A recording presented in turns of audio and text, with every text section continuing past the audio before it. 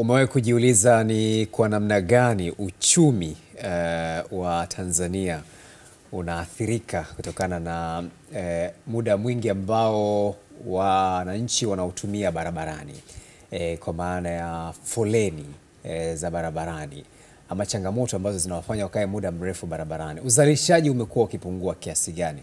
Kwa Dar es Salaam kwa miaka mingi imekuwa ni changamoto kubwa, licha ya kwamba hivi karibuni maboresho ya miundombinu ambayo yamefanywa na serikali, ikiwemo ujenzi wa njia ya juu ya Kijazi ambayo inapita hapa Ubungo, lakini pia barabara za juu kama vile barabara za Tazara na maeneo mengine, upanuzi wa barabara za pembezoni zimesaidia kwa kiasi kupunguza foleni, lakini changamoto pia imekuwa ikionekana kama inarudi hivi ama inakuwa kutokana pia na wananchi wengi kununua magari na hivyo kufanya msongamano wa magari kuendelea kuwa mkubwa. Mradi pia wa mwendo kasi umekuwa ni miongoni mwa miradi ambayo imekuwa ikitatua changamoto, lakini bado changamoto hii haijaisha, na hapo baadaye pia tutaangalia namna ambavyo pilika za kila siku zinakwamishwa na masuala ya foleni. Zipo nchi ambazo pia zimefanikiwa katika kuhakikisha kwamba foleni inakuwa ni jambo ambalo sio kikwazo kwenye uchumi, na zimeweka mikakati na mipango ya kudumu ambayo imesaidia kutatua changamoto ya foleni. Tutazungumza hapa na wataalam, tutafahamu nini ambacho kinaweza kikafanyika pia kuweza kutatua changamoto hii. Tunaye Ali Mkimo ambaye ni mchambuzi wa masuala ya uchumi. Karibu sana Ali. Shukrani sana. Lakini pia muda si mrefu tutaungana naye Alpha Mangula ambaye ni afisa mipango miji kutoka Wizara ya Ardhi, Nyumba na Maendeleo ya Makazi. Lakini pia ACP Deleli ambaye ni mkuu wa dawati la elimu kutoka kikosi cha usalama barabarani, mmoja wa wadau muhimu katika jambo hili. Lakini tayari ambaye amekushafika studioni ni Ali Mkimo ambaye ni mchambuzi wa masuala ya uchumi. Na tuanze na hilo la tathmini ya uchumi. Foleni na uchumi, uhusiano wake, tuanzie hapo Ali. Asante sana, good luck. Ukijaribu kuangalia kumekuwa kuna changamoto sana. Kwanza ni kupotea kwa muda ambao ulikuwa ungeweza kutumika kuzalisha, na hii imekuwa ikiwa ni changamoto. Wakati mwingine masaa yanayotumika yanaweza yakachukua hata siku 3 ndani ya siku 10 za kazi. Yale masaa tunayoyapoteza ukipiga mahesabu, wakati mwingine inaweza kufikia hata siku 3 ya masaa ya kazi. Lakini changamoto nyingine ambayo imekuwepo ni makampuni wakati mwingine yanafikiria namna gani yanaweza yakahama kule yalipo ili kwenda kwenye maeneo ambayo hayana foleni. Ni gharama kubwa sana. Takwimu zinaonyesha makampuni yamekuwa yakipoteza mapato kwa takriban 20% hivi kutokana na swala hili la foleni kwa mwaka. Fikiria ni mapato kiasi gani kwa serikali hayo ambayo pia yamepotea kutokana na makampuni haya 20% ya faida yake kuweza kuondoka. Lakini pia ile tafiti iliyofanyika mwaka 2010 na mwaka 2011 na yenyewe inaainisha kwamba takriban kiasi cha shilingi bilioni 4 hupotea kila mwaka kutokana na hiyo uwepo wa hizo foleni za namna hiyo. Na ukijaribu kuangalia kadri siku zinavyokwenda inaweza ikawa ni zaidi ya fedha hiyo, kwa sababu mambo pia yanabadilika na mifumo ya uzalishaji pia inabadilika. Kwa hiyo uwepo wa foleni ni moja kati ya kitu ambacho kinasababisha kwa namna moja ama nyingine uchumi kuyumba na kutokufanya vizuri, kwa sababu kinachopotea ni muda. Kuna msemo maarufu unaosema time is money. Sasa kama muda ni fedha, na ikiwa muda huu unapotea, lazima tu fedha hizo nazo pia zinakwenda kupotea. Fedha zinapotea kwa namna gani? Mtu anaweza kujiuliza hivi. Hilda, fedha zinapotea kwa maana ya kwamba yule mtu ambaye alitakiwa akafanya uzalishaji kwa wakati huo anatumia muda mwingi sana kwenye foleni. Lakini mbali na hilo yapo majadiliano mbalimbali ya kibiashara ambayo angepaswa kuyafanya kwa wakati huo hafanyi tena. Huduma pia hazifanyiki. Wapo wafanyabiashara ambao unajua biashara ni system. Kuna wafanyabiashara wao hawapo katika ule mfumo, ni wafanyabiashara wachanga wadogo. Sasa huyu asipokuwepo yeye na duka halifunguliwi, linafungwa kwa wakati huo. Sasa akitumia muda mwingi barabarani, na maana duka lile haliwezi kufanya kazi. Tofautisha wale walio kwenye system ambao asipokuwepo yeye basi ule mfumo unaweza ukaendelea. Lakini kwa wafanyabiashara wadogo ambao wanaweza kaangalia ndo zaidi ya 60% wa wajasiriamali wanapitia changamoto hiyo. Kwa hiyo fedha zinapotea, na kwa serikali wanapoteza mapato kiasi kiasi hicho, kwa sababu kama 20% ya faida inaondoka, basi biashara hizi zinakuwa zinakwama. Kwa hiyo mfanyabiashara yule ambaye angeweza kuwepo wakati ule kuweza kuanza kufanya biashara zake, muda unakwenda na utumia kwenye foleni. Lakini pia kumbuka kuna watu wa huduma na wenyewe wanatumia kwenye foleni. Wapo watu mbalimbali, wakada mbalimbali walioajiriwa kwenye maeneo mbalimbali wanatumia muda kwenye foleni. Kwa hiyo ni changamoto. Katika hilo la rasilimali muda, ni rasilimali muhimu sana kwenye uchumi, na katika nchi ambazo zimefanikiwa wao wanajali zaidi muda na ukiangalia kwa Tanzania muda, Tanzania na Afrika kwa ujumla, muda imekuwa ni rasilimali ambayo haipewi nguvu sana, na mimi naona kama kuna changamoto ambayo inapaswa ifanyiwe kazi kwa kiasi kikubwa. Hata ukiitisha kikao hapa, ukiwaambia watu waje saa 3 watakuja saa 4, watajua kabisa hii saa 3 atakwambia saa 3 ya Kiswahili au saa 3 ya Kizungu, atakuuliza hivyo. Maana yake ni kwamba rasilimali muda haipewi nguvu, na ndio hiyo ambayo inapotea barabarani na katika foleni na vitu kama hivyo. Kwanza mtuanzie hapo, rasilimali muda ina nafasi gani katika uchumi, na ni kwa nini rasilimali muda bado haijawa jambo la kupewa kipaumbele katika nchi za Afrika? Ukijaribu kuangalia good luck kwa nchi za Afrika, kwanza wengi wanapenda kuishi kwa deadline. Yani ile zimamoto, tunasubiri mpaka mwisho utakapofikia, basi wakati ule sisi tunaweza tukaanza. Na utamaduni huu umekuwepo hata mashuleni ndipo tukisoma. Maisha yamekuwa hivyo. Sasa swala la muda limekuwa ni changamoto, na ina maana kama tunataka tuliweke sawa, linapaswa kuanzia huko shuleni tulipokuwa tukijifunza namna gani muda tunapaswa kuutunza. Na kiuchumi muda una thamani kubwa sana. Unaweza kuona leo hii miradi mbalimbali ambayo inawekwa, tunalenga kuhakikisha kwamba iweze kuokoa muda. Mfano, tumekuwa tukizungumza uwepo wa miradi ya maji mathalan. Miradi ile ipo kwa ajili ya mtu asiupoteze muda wa kwenda kuzalisha, akaenda kutafuta maji kwa muda mrefu. Hiyo ina maana atashindwa kufanya shughuli zake za kiuchumi. Na muda tusichofahamu is a limiting factor. Ni kitu ambacho huwezi kupingana nacho. Baada ya wakati fulani ikifika huwezi kuendelea tena. Hata morning trumpet haiwezi kwenda hadi saa 6 good luck. Kwa hiyo ukijaribu tu kuangalia kwamba muda ni moja kati ya kile kigezo cha uzalishaji ambacho kina ukomo. Kwa hiyo kiuchumi huwa tunasema ni moja kati ya rasilimali ambayo kwanza ina ukomo, lakini pia muda pia tunasema ni mchache, ni muda siku zote umekuwa hautoshi. Ndio maana hata mipango ya maendeleo endelevu ikipangwa inakwenda na muda pia. Kwa hiyo huwezi ukapanga mipango ya maendeleo endelevu bila ya muda. Jana umesikia kuhusiana na mchakato ule uzinduzi wa dira ya maendeleo ya taifa ambayo inakwenda mpaka 2050. Kwa hiyo unaona hapo muda ni muhimu. Kama unapanga mipango ya maendeleo endelevu, lazima utaweka muda hapo kwamba ndani ya mwaka mmoja hiki nataka nifanikishe, ndani ya wakati fulani hiki nataka nifanikishe. Sasa utamaduni wetu umekuwa ni changamoto kidogo, yani kwamba tunataka tufanye vitu, unapofika pale mwisho basi na sisi tunaelekea hapo. Nchi zilizoendelea, mataifa yaliyoendelea kiuchumi, mataifa makubwa mfano kama China, lakini angalia Marekani, muda kwao ni kitu kikubwa sana. Na muda ni moja kati ya tunaita kile kimoja kati ya kichochezi cha uzalishaji, ukiachilia mbali upatikanaji wa mitaji, ardhi, lakini pia na ile nguvu kazi. Muda ni kitu ambacho wanakiangalia sana, kwa sababu ikipotea muda hata dakika 5 tu ni rahisi kwa mtu huyo kuweza kughailisha hata mkutano ambao mmekuwa nao, kwa sababu anauangalia kwa namna moja ama nyingine. Kwa ni moja kati ya chanzo cha uzalishaji. Naam. Ukijaribu kuangalia sasa muda huu ambao unapotea kwenye foleni, ukifanya tathmini yako, nadhani ni kwa namna gani tunaweza tukafidia ule uzalishaji ambao umekuwa hufanyiki wakati watu wanapoteza muda mwingi kwenye foleni? Unajua nchi za Afrika zinapaswa kuangalia namna gani wanaweza wakatengeneza mifumo hasa ile ya kiteknolojia ambayo inaweza ikaleta faida zaidi. Umefika wakati sasa wa kuona namna gani tunaweza tukaenda na mapinduzi ya kidigitali, hasa kutumia mifumo ya kisasa kabisa kwenye kuzalisha, ili changamoto hii tuweze kuipunguza. Kama nipo labda ndani ya gari, nipo kwenye foleni, basi je na program tumishi au program endesha ambazo mimi zitanisaidia kuweza kufanya shughuli zangu kama kawaida. Sasa hii inaweza ikawa kwa wale wenye biashara zilizohitimu kutoka kwa ndogo kuwa za kati. Wale wenye biashara ndogo kwao inaweza kawa ni changamoto kubwa sana.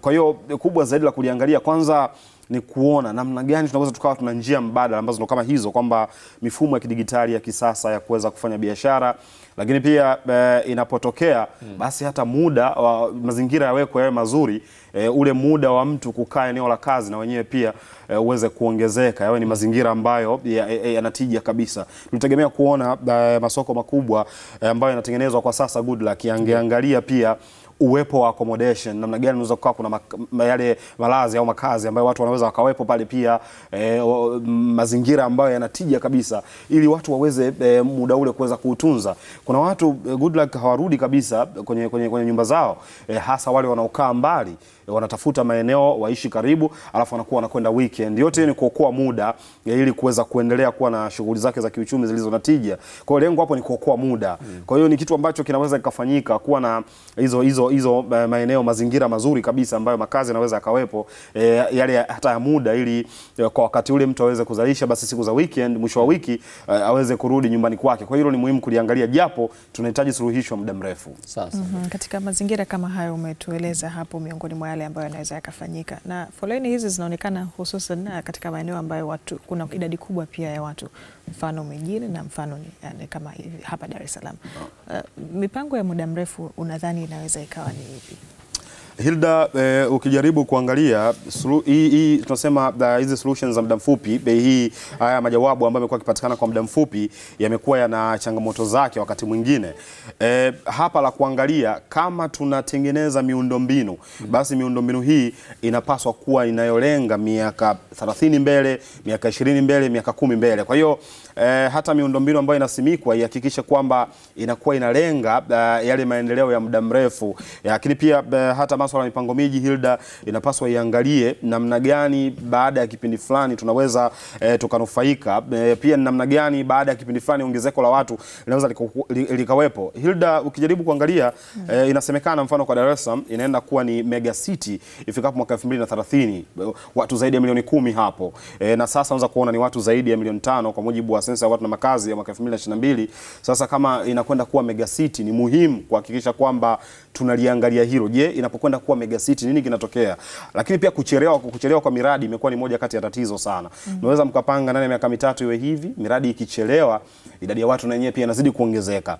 Wakati ule mradi unakwisha, bado inamaanisha kwamba mradi ule hauwezi kukidhi tena ile idadi ya watu, kwa kuwa watu sasa wamekwisha ongezeka. Kwa hiyo tuangalie mipango ya muda mrefu, pia tuangalie kuna hali ya mabadiliko, kwamba kadri muda unavyozidi kwenda nini tutakifanya ikiwa idadi ya watu inaweza ikaongezeka.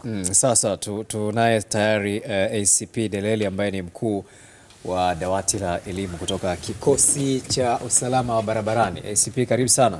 Wadau muhimu sana nyinyi mnazungumzia swala la foleni na kutafuta suluhisho la kudumu la foleni Dar es Salaam. Na tulishaanza hapa na mtaalamu wetu wa uchumi kuangalia tathmini ya athari za kiuchumi ambazo zinaweza zikasababishwa na watu kutumia muda mrefu barabarani, lakini mmekuwa na jukumu zito la kuhakikisha kwamba katika miundombinu tulionayo mnahakikisha kwamba magari hayakae barabarani muda mrefu. Na pengine tuanzie hapo, changamoto kwani imekuwa ni ipi hasa?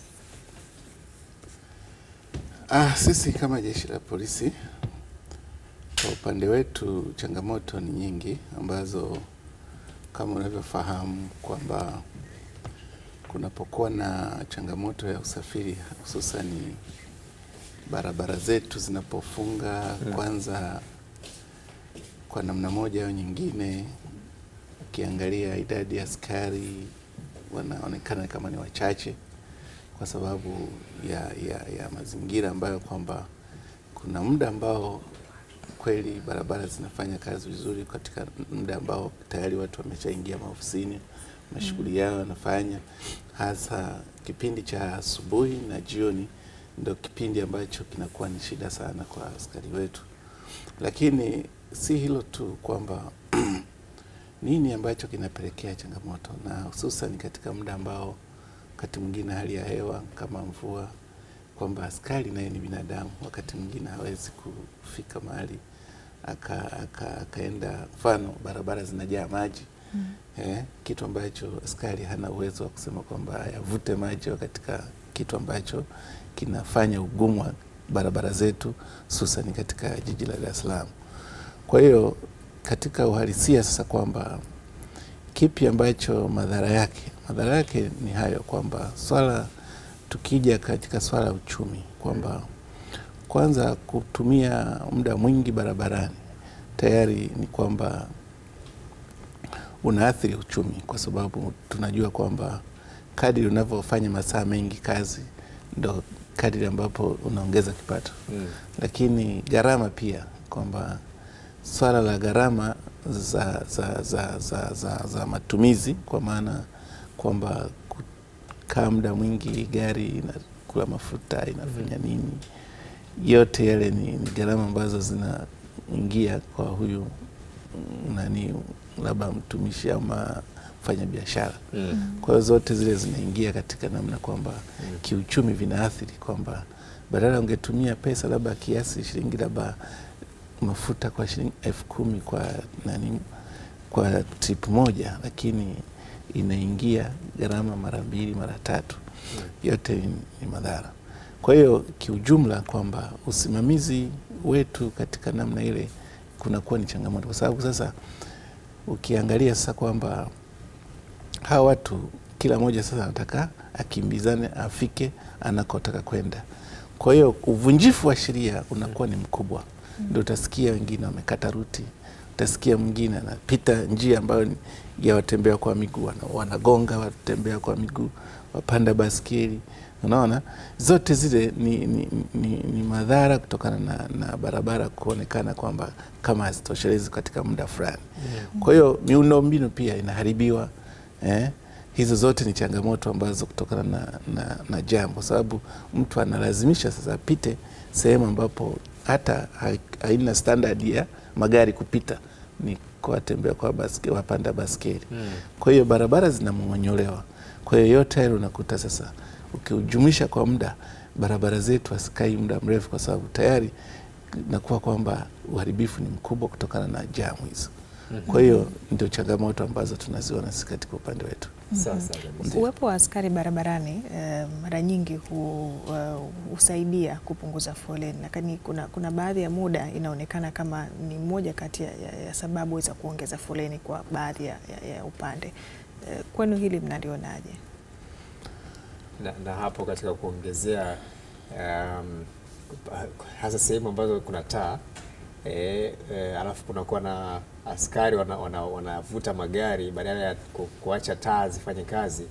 Wapo wanaoamini kwamba kwa sababu askari yeye anafanya kazi kwa kile kibinadamu, kwa hawezi kubalance, yani hawezi kuvuta yale magari kwa uwiano. Kwa hiyo inaweza kusababisha upande mmoja magari msururu kama mrefu, au upande mwingine magari msururu kama mfupi. Kwa hiyo wapo wanaoamini kwamba uwepo wa askari ambao wanafanya kazi hii badala ya kuruhusu hizi traffic lights kufanya kazi inasababisha foleni kuongezeka. Nyinyi mtazamo wenu ni upi katika hili? Na utaratibu ukoje pia? Labda tu kwa wananchi ambao wanatusikiliza na kutuona katika namna ambavyo sisi jeshi la polisi na hasa kikosi cha usalama barabarani, mahali popote ambapo askari wetu tamwona, ina maana kuna changamoto pale. Hatuwezi kuwaweka ambapo tu yani waonyeshe tu kwamba wapo, kwa sababu ukiona kwamba askari yupo kwenye makutano ya barabara ambapo tunaona kabisa na traffic light zipo, ujue hapo kuna changamoto. Na changamoto ikoje? Kwa mfano, hata sasa hivi nilikuwa nakuja kutokea airport, gari zinazoelekea kule kama labda kuelekea Ukonga, kwamba sawa zinakuja moja moja, lakini wamekaa sehemu wakazuia kwanza za kwenda huku kwa muda, ili waruhusu zinazokuja nyingi kutokea upande yani Ukonga, zinakuja sasa njia zote 3. Unaona? Ina maana kwa sababu magari ni mengi yanayotokea upande huko kuja mjini. Kwa hiyo huku moja moja, badala ile barabara sasa kwa kuifanya nayo angalau iwe na matumizi sahihi, kwamba basi ni kwa retain kwanza kwa muda, nao wakianza kutiririka wako ni wengi, kuliko ambapo moja moja, na maana njia hii inakuwa matumizi yake ni madogo. Kwa hiyo ni kitu ambacho inasaidia na watu kuwahi. Kwa hiyo sasa katika mataa, unapoona askari yuko kwenye mataa, ina maana kwa mfano ndo kama muda huu, chukulia sasa hivi labda pale hapo Tazara pale, kwamba magari mengi sasa yanatokea kwenye makazi ya watu ambapo wanaingia mjini. Sasa chukulia sasa kwamba unatoa kipaumbele kwa magari ambayo yanatoka wapi? Yanatoka mjini ambayo ni moja moja, kwamba taa yasubirie yale. Ina maana control yake inaweza kawa kukatokea tu shida kama unavyosema. Kila mmoja anataka kuwahi. Na mara nyingi wanakuta tu wananchi wenyewe ama driver wenyewe wanafungana. Yaani njia inafunga kwa sababu hakuna usimamizi. Kwa hiyo taa inapokuwa zinafanya kazi katika muda ambao kwamba utaona kuanzia majira saa 4 mpaka saa 8 taa zinafanya kazi, utaona askari kwenye njia hizo, kwa sababu ile balance ya watu ambao wanatoka upande wa huku na upande huku, ina maana kama wanakuwa wote balance. Lakini napofika muda ambao kwamba sehemu moja ni watumiaji wengi wa barabara, ni lazima wawepo askari. Kwa hiyo kuwepo kwa askari, kwa sababu yeye anajua kwamba hii njia sasa huko upande huu ni biza, kwa hiyo anawapa muda mwingi. Japokuwa katika nchi ambazo zimeendelea wao wana taa ambazo zinaweza ka sense kamera kwamba huku kuna watumiaji wengi wa barabara, kwa hiyo inapunguza huku muda. Lakini sasa zetu bado zinaonekana ni zile ambazo kwa namna moja haziwezi kutambua kwamba huku ni wengi. Kwa hiyo tunaweka askari wetu kuwepo. Sasa kwa hiyo mnahakikisha vipi kwamba hata hawa askari pia kwa sababu kuna hisia kwamba kuna namna unafanyika upendeleo, kuna namna ambavyo unakuta upande mmoja ndio magari yanaenda zaidi, wakati mwingine mtu anakaa saa 2. Labda iko hivi, unaweza ukaona kwamba kuna upendeleo, lakini kama askari wetu wakati mwingine utambua kazi wanayoifanya na ni pia kupitisha misafara. Unaona viongozi wengine ambao wana uharaka wao kwamba wanaenda somewhere, katika hilo askari anakuwepo. Kwa hiyo sasa katika namna ambapo nyinyi mko upande wa kiongozi, mnaweza mkajihisi kwamba mmependelewa, kumbe kwa sababu yupo kiongozi mnavutwa kwa haraka ili muendelee. Kiongozi akishapita basi inarudi katika hali ya kawaida. Kwa hiyo hilo mnaweza ukasema kwamba kuna upendeleo. Lakini hata hivyo bado sisi kawaida yetu mara kwa mara huwa tuna simu zetu ambazo popote pale kama mwananchi ana uhitaji wa kupata msaada huwa anapiga simu. Na hapo kwenye kiongozi afano unamaanisha kiongozi gani? Wale ambao wana kwa mujibu wa sheria hawakai kwenye foleni, ama kiongozi yoyote tu mkubwa? Viongozi wapo, viongozi wakubwa, hatuongelei tu viongozi wadogo, wapo wakubwa kabisa. Nakuta labda ni mawaziri anataka kusafiri kwenda sehemu. Unaona kuna watu ambao ni wagonjwa, ambulensi ambazo zinahitaji msaada kwa haraka kwa mtu yeyote, mwananchi yeyote. Unaona kwamba mtu ni mgonjwa, kwa hiyo simu zinapigwa kwamba tunahitaji. Unaona kwa sababu dharura zipo tu zile katika. Sawa, tumeeleweka vizuri hapo. Sasa tuangalie pia uligusia wakati fulani kuhusiana na masuala ya mipango miji, namna ambavyo upangaji wa miji yetu unaweza ukasaidia kuondoa changamoto. Huenda Dar es Salaam, kwa sababu asilimia kubwa Dar es Salaam haijapangwa, huenda pia ni moja ya changamoto ambayo itasababisha foleni kuwa ni tatizo ambalo dawa yake bado haijapatikana. Tunaye hapa Alpha Mangula ambaye ni afisa mipango miji kutoka Wizara ya Ardhi, Nyumba na Maendeleo ya Makazi. Alpha, karibu sana, na habari za hapo ulipo? Salama kabisa, habari ya studio? Habari ya studio nzuri kabisa. Na tuanzie hapo. Ipi nafasi ya kupangilia miji katika kutatua changamoto ya foleni barabarani? Asante mtangazaji. Mimi niseme tu kitu kimoja. Unajua inapokuja masuala ya kukabiliana na changamoto, inategemea unayakabiliana nayo wakati gani. Kuna wakati ambao tunasema kwamba kabla tukio halijatokea, baada ya kutokea. Sasa unakuta hizi njia ambazo sasa hivi zimekuwa ni hizo zinazotumika, kwa mfano traffic kuwepo ili kusababisha foleni itokee. Tunaweza kusema ni njia ambazo tunazitumia kama kwamba tatizo limeshatokea, unatakiwa kukabiliane nalo. Ufanyaje sasa? Hauna namna ya kufanya tofauti na kutumia traffic ili wakusaidie kupunguza hiyo foleni. Lakini unapozungumzia mipango miji, tunategemea kwamba moja ya dhima yake kubwa ni pamoja na kwamba kuhakikisha kwamba hizo foleni zinakuwa hazipo.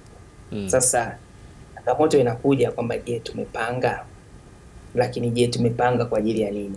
Kwa sababu pia hiyo ni changamoto, kwa sababu wakati mwingine ukisema Kariakoo ukitafuta historia yake ilipangwa kwa ajili ya nyumba za chini. Kwa hiyo ina maana idadi ya watu ambao walikuwa wanategemea waishi Kariakoo walikuwa labda ni milioni 1. Lakini kwa sasa hivi unazungumzia Kariakoo yenye magorofa 10 au magorofa 15. Kwa ukizidisha hapo ina maana wewe ulipanga waishi watu milioni 1, sasa wana watu milioni 15. Kwa hata zile barabara ulipanga kwa ajili ya watu milioni 1, lakini sasa hivi ni barabara za watu milioni 15. Ndio maana unakuta uwezi kwenda sasa hivi na gari Kariakoo. Ukweli unabaki pale pale kwa sababu mipango miji iliyopangwa hapo awali haikuwa na maono mapana kiasi hicho. Sasa unaweza kuona hata leo hii tuchukulie barabara hizi zinazoanzia Kibaha kuja kuingia jiji la Dar es Salaam. Kuna watu wengine wanaweza wakasema hii ni barabara mikubwa sana. Hiyo kiwango cha magari yanayopita hapa ya kwapi? Kuna watu wanafanya traffic counts. Wanahesabu magari yanayopita kwa saa au kwa ngapi. Ukiangalia kwa sasa hivi unaweza ukasema ni magari machache. Lakini tunasema miji huwa unapanga kwa ajili ya miaka kadhaa mbele, miaka 20. Wenzetu walioendelea huko wanapanga mpaka miaka 50 mbele. Lakini kwa unachoweza kusema changamoto ambayo inatupelekea hizi foleni tunazoziona ni kwamba sasa mipango haiendani na matumizi. Kwa lugha nyepesi, mipango ilikuwa midogo, matumizi yamekuwa makubwa. Kwa sasa inawezekana kwa wazee wenzetu hapo au watu wazima miaka ya 80 au miaka ya 70 ilikuwa mtu kununua pickup ni process. Lakini sasa tu ukiwa na miaka yako mwaka wako 1 2 umefanya mambo yako unafikiria kununua gari na unalipata. Zipo gari mpaka za milioni 2 na hakuna kind of restriction kwamba tutakuzuia usinunue gari. Kwa zamani process ya kununua gari sawa Mangula, tutaendelea hapo. Hiyo gari ya milioni 2 ndugu yangu, hiyo gari hizo baliziruhusu afanye hizo milioni 2. Mradi inatembea kama inatembea na iko sawa, iko sawa. Sawa. Haya, tutarejea baada ya kupata habari tuendeleze mjadala huu. Naam, Hilda, na tulikuwa tunazungumza na Alpha Mangula ambaye ni afisa mipango miji. Tunaye pia Ali Mkima ambaye ni mtaalamu wa masuala ya uchumi na ACP Deleli ambaye ni mkuu wa dawati la elimu kutoka kikosi cha usalama barabarani. Mangula, sasa tuende kwenye ngwe nyingine ya mazungumzo haya kwamba nini kifanyike, na nyewe wataalamu ni muhimu sana kuwasikiliza. Kwa Dar es Salaam asilimia kubwa ya jiji, asilimia kubwa ya mkoa huu haujapangwa. Katika mazingira kama haya ambayo watu wanaishi, kuna makazi holela mengi, mji haujapangwa vizuri, tunaweza kupata vipi suluhisho la kudumu la foleni katika mkoa huu? Asante. Kwenye kuhusu nini kifanyike, hadi kuna jitihada ambazo zinafanyika. Naweza kuziita jitihada kwa sababu kwenye fani ya mipango miji kuna vitu tunafanya. Kwa mfano kuna miji mipya inatengenezwa. Kwa upande wa jiji la Dar es Salaam kuna changamoto nyingi, lakini ukija kwa mfano jiji kama la Dodoma, unaweza ukaona master plan yake au mpango kabambe wake umetengeneza barabara nyingi za nje. Tunasema barabara nyingi za nje, tunasema ring road, ambazo kwa jinsi tu mji ulivyokaa unasababisha kwamba kusiwe na watu wengi kwenye pointi moja. Unajua jiji la Dar es Salaam kwa jinsi lilivyoundwa, hakuna namna ambayo watu utawatoa posta. Yaani posta ni kama ni sehemu ya kwenda, sio sehemu ya kupitiliza. Ukiangalia watu wanaokaa, yani mtu anayetoka Kimara anaenda Kigamboni, sidhani anaweza asitake kupita posta. Anaweza akaamua kupita zake huku Mbagala akaenda posta. Sasa kama barabara kama hizo zingekuwa zinaboreshwa, ina maana kwa namna moja au nyingine ongeza kupunguza idadi ya watu wanaotaka kuja mjini. Sasa kimipango miji kwa kawaida huwa tunatakiwa kudesign miji katika namna hiyo, kwa maana ya kwamba unapunguza mahitaji, yani naita origin destination, kwamba unapunguza mahitaji ya watu kwenda sehemu fulani. Na hili ndio unaweza kukuta ndio sababu moja hapo ambayo tunasema kwamba kwa nini serikali imehama Dar es Salaam imekuja Dodoma. Lakini ukija huko Dodoma pia unakuta sehemu ambako mji wa serikali umejengwa umekuwa na njia za mzunguko, yani sio wote lazima wapite hapa katikati, na hizi njia za mzunguko zinakusaidia wewe sasa kupunguza foleni katikati.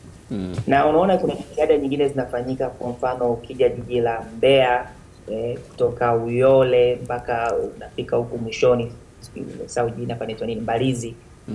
Kuna barabara zinajengwa, barabara 4. Yote hizo ni jitihada za kuhakikisha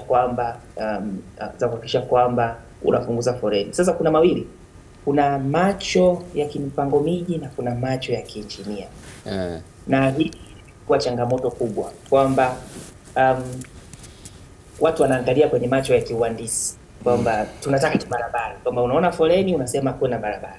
Lakini kwa sasa hivi kumekuwa na jitihada za kuhakikisha kwamba pia kunakuwa na tathmini ambazo kunakuwa na mipango kabambe au master plans, ambazo kwenye hizi master plans sasa ndio zinakuwa zinapendekeza kwamba jamani, kuna barabara za mzunguko ambazo kwa msingi hii ndio imekuwa suluhisho ya kutoa foleni katikati ya miji. Lakini sasa unaweza ukaniambia katikati ya mji, lakini ukiangalia foleni ya Dar es Salaam ipo, unavyoenda Tabata huku Tegeta kuna foleni, unavyoenda Tabata kuna foleni, unavyoenda wapi. Lakini sasa hiyo solution yake, ndani wote mnaofahamu mradi wa DMDP ambao umeisha phase 1 na phase 2, ambao umejenga sana barabara za katikati kwenye makazi holela.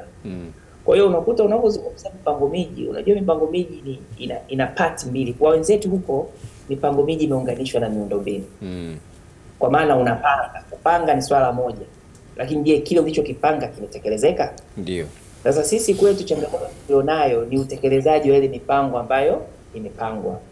Lakini kwa maana ya kwamba kwenye michoro yako mpango miji umesema barabara hii iwe na mita 10. Ndio. Lakini kama hutolipa fidia, hao watu wataendelea kukaa. Kwa hapo sasa inakuja tatizo linakuwa sasa sio mipango miji. Tatizo linakuwa ni utekelezaji wa ule mpango ambao umefanyaje? Umeutengeneza. Sasa kumekuwa na jitihada nyingi za kuhakikisha sasa mipango inaendana na uhalisia. Sasa hizi ndio unaona kwa mfano kwenye miradi ambayo TAMISEMI wanasimamia kwamba unakuta kwamba kabla hujajenga barabara lazima uwe na master plan.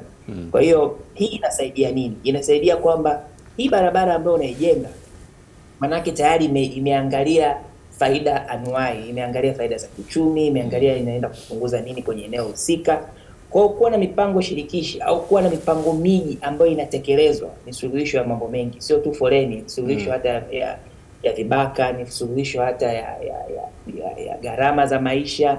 Maana unakuta mtu mwingine anakaa hapa lakini shule iko kilomita za kutosha au hospitali iko kilomita za kutosha au hata tu sehemu ya watoto kucheza ziko kilomita za kutosha. Kwa hiyo kwa ufupi tu kutokana na muda niseme tu suluhisho ya hizi changamoto ni utekelezaji wa mipango tulionayo. Nadhani mnasikia nyingi zinasema na document nzuri lakini hasitekelezeki. Lakini na kwenye mipango miji ndio hivyo. Michoro ipo, mipango ipo, ni utekelezaji wake unaenda sasa.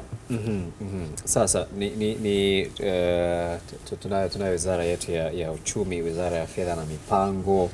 Amegusia hapo mradi wa DMDP, Dar es Salaam Metropolitan Development Project. Ulishika kasi sana kipindi cha Rais Kikwete na kimsingi hatuwezi pia kumtoa Rais Magufuli kwa sababu wakati huo alikuwa waziri wake wa ujenzi na baadaye rais wa Jamhuri ya Muungano wa Tanzania. Na sasa hivi ni kama mradi ile kasi yake ni kama imepungua, na wadau pia wamekuwa wakizungumza mradi huu rejesho na utiliwe nguvu zaidi ili kuimarisha hizi barabara za pembezoni. Mbali na hilo Mkimo, nadhani ni mambo gani ambayo yanaweza kawa ni mikakati ya kiuchumi ya kuokoa kiasi kikubwa cha fedha ama uchumi ambao unashuka kutokana na watu kutumia muda mrefu barabarani, hasa katika jiji la kibiashara la Dar es Salaam? Unajua good luck, kumekuwa kuna changamoto kubwa ambayo tunasema ni ile tunaita rural urban migration. Pia imekuwa ni changamoto, yani watu wanatoka vijijini wanahamia mjini kuja kutafuta wanasema nyasi za kijani au kwenda kule ambako kuna ubora wa maisha. Sasa ili tuweze kuzuia haya yote ni muhimu pia kuhakikisha kwamba ile miji nayo tunaikuza kiuchumi, inakuwa ni ile ambayo ina faida sana. Mtu asione sababu ya kuondoka Iringa kuja Dar es Salaam, asione sababu ya kutoka Mbeya kuja Dar. Anajua hapa nilipo pia kumekuwa kumekuwa kuna fursa kubwa za kiuchumi. Hilo ni moja kati ya eneo ambalo tukilifanyia kazi pia tunaweza kupunguza haya yote, kwa sababu ukijaribu kuangalia wakati mwingine inawezekana miundombinu sawa ni changamoto, lakini idadi ya watu nayo pia ni moja kati ya tatizo kubwa sana. Na kadri muda unavyozidi kwenda hilo nalo limekuwa ni tatizo. Ndio maana tunasema hata miradi ambayo imekuwepo sasa hivi inapaswa kuhakikisha kwamba inakamilika mapema. Unaweza kufika muda wewe umekamilisha mradi, idadi ya watu tena imeongezeka tofauti na ile ambayo ulilenga mradi wakati ule. Kwa hiyo kumekuwa kuna changamoto pia. Kwa hiyo tuangalie namna gani tunalifanya hili, kwa sababu tusipokuwa makini good luck, hata bandari pia zitakosa kuipata ile faida, kwa sababu wale wafanyabiashara wataona kama kuna foleni sana kwetu, inaweza ikawa ni changamoto kuweza kufanya biashara, na wakati mwingine hata mfanyabiashara anaweza akapandisha bei ya bidhaa kuona kwamba alitumia muda mrefu kusafirisha na ilikuwa tabu kwake. Kwa hiyo ili aweze kuipata faida akapandisha gharama. Kwa hiyo kubwa tuliangalie hili la idadi ya watu, kwa namna gani tunaweza tuka control. Sisemi kwa kuna visa kutoka mkoa mmoja kwenda mkoa mwingine, huwezi ukadhibiti kwa mfumo huo, ila tupeleke sahihi kabisa, tuzipeleke huko ili tuipate faida. Tusemeni kwamba kutoboa ni mpaka uwepo da. Sahihi kabisa. Sasa kwa upande wako pia unadhani vitu gani ambavyo watu wanapaswa kuzingatia, hasa watumiaji wa barabara, ili kusaidia kupunguza foleni barabarani? Labda katika upande huo tunami niongezee kwa upande wa ndugu yangu hapa kwamba najua matumizi mabaya ya ardhi yanachangia foleni kama hizi. Matumizi mabaya tunasema kwamba, kwa mfano leo katikati ya mji bado tuna zile nyumba tunaita zile nyumba za kawaida tu, hizi sio magorofa na nini. Kitu ambacho kama maeneo haya tu hata ya Buguruni hapa kote kungekuwa ni magorofa, tayari tungepunguza idadi ya watu ambao wako nje ya mji ambao wanatumia magari yao, na wangeweza kuseto katika maeneo ya karibu na sehemu husika ambapo labda kani maofisi yao ama ni maeneo ya biashara. Kwa hiyo kila mmoja anajikatia. Mwisho wa siku kwamba tunajikuta tunapanua mji ambapo kumbe mji huu ungeweza kukaa tu sehemu ndogo. Ukienda katika miji ya wenzetu ukiambiwa kwamba labda mji huu wako milioni 40 ni sehemu ndogo tu. Ni kwa sababu wameweza kutumia vizuri ardhi yao kujenga kwenda juu, kwa maana ya kupunguza sasa ile nini. Sababu kama mtu anaweza akatumia kwa siku mafuta shilingi 40 anakoishi, mfano Chanika kule, kutoka kule paka huku na kurudi almost 40,000 kwa mafuta. Je, ukikaunti kwamba huyo mtu kwa mwezi anatumia shingapi? Unakuta ni kama almost karibia milioni 1, si ndio? Ni mafuta tu milioni 1,200,000 kidogo. Kwa sababu utatoa weekend, lakini it almost milioni 1. Sasa kama milioni 1 atashindwa kulipia kodi ya nyumba kwamba yupo anakaa tu maeneo karibu hapa. Sasa hayo ndo matumizi mabaya. Lakini kingine kuweza kupunguza foleni pia ni kuboresha usafiri ule wa umma, kwa maana kwamba watu badala ya kutumia vyombo vyao kila moja katika familia moja, unakuta wana magari 5. Kila moja, mtoto anatoka, mama anatoka, watu wanaenda shule na magari yao. Kwa hiyo ni swala ambalo linatakiwa ni kulipunguza na kuona kwamba kama ni gari moja basi tutumie gari moja, tunatoka. Kwa maana hiyo inaweza kupunguza, kwa sababu unakuta kila gari anatoka mtu moja. Kwa hiyo hicho kinatengeneza wingi wa magari na jam katika barabara zetu. Lakini kingine ni watu sasa kubadilika pia. Unajua kuna usafiri wa baskeli. Baskeli watu tumezitoa kabisa kwamba ni kama sio huduma nzuri kwamba labda, lakini kitu ambacho watu wakibadilika matumizi ya baskeli pia yanaweza kupunguza idadi ya watu kubwa ambapo inachukua nafasi ndogo kutokana na kwamba na udogo wa ile baskeli. Kwa hiyo ni mabadiliko hayo. Lakini kingine ambacho katika namna moja au nyingine kwamba barabara zetu bado hazijawa rafiki sana kwamba kwa watumiaji, hasa watembea kwa miguu pamoja na wapanda baskeli, kwamba bado hawajawa na nafasi zao kabisa ambazo special wangeweza kutumia. Na nadhani hiyo pia ingeweza hata kuinfluence watu kutumia baskeli, kutembea kwa miguu barabarani. Lakini sasa unakuta watembea kwa miguu pamoja na wako nao wanachangiana katika barabara moja. Kwa hiyo pia ni kitu ambacho ikiangaliwa pia kwamba tuanze sasa kufocus kuona kwamba kuna ziwepo barabara kwa ajili ya panda baskeli lakini pia hata watembea kwa miguu. Kwa hiyo hilo linaweza kusaidia sana. Sawa kabisa. Alisema wakati fulani Rais Kikwete wakati anazindua mradi wa mabasi yaendayo haraka akasema bwana, inaonekana vipato vimeongezeka. Watu wananunua magari kwa wingi. Na ukiangalia hata magari yanayoingia bandarini pale unaona kabisa idadi inazidi kuongezeka kila kukicha. Ni jambo zuri, lakini pia ni mikakati kama ambavyo mmesema inapaswa kuwekwa ili kudhibiti changamoto ya foleni. Asante sana na kushukuru ACP Michael Deleli na kutakia majukumu mema. Ni pia asante sana Ali Mkimo. Shukrani kwako pia Alpha. Asante pia kwa kuungana nasi na kutakia majukumu mema na kila laheri. Na mtazamaji, asante pia kwa kuendelea kutufuatilia. Tunaendelea matangazo haya mpaka saa 3 kamili utakapopisha matangazo ya moja kwa moja bungeni. Hapo leo ni kikao cha kwanza cha mkutano huu wa bunge la bajeti. Na kwa sasa tutarejea baada ya mapumziko kuendelea kukutakia heri ya siku ya kuzaliwa wewe ambaye umezaliwa tarehe kama ya leo.